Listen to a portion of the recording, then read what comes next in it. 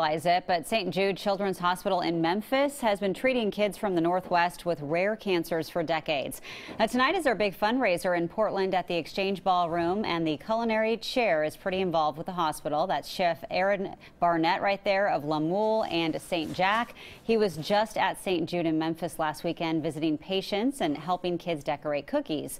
Well, the event he's leading tonight features several Portland eateries. It's the 5th year that I will be co-emceeing it with 98.7 The Bulls' Jake Byron. So excited for that. It's a great program, St. Jude. A lot of people aren't familiar with what they do, but they basically create these treatments that are then used at hospitals around the country and the world, like Dornbecker. So that's good stuff. Absolutely. Well, it's good that you're doing that. That's a great cause. Yeah, I'm looking forward to it.